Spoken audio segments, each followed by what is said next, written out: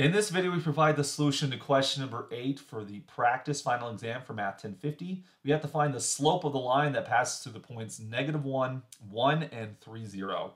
So we're going to jump straight to the slope formula here.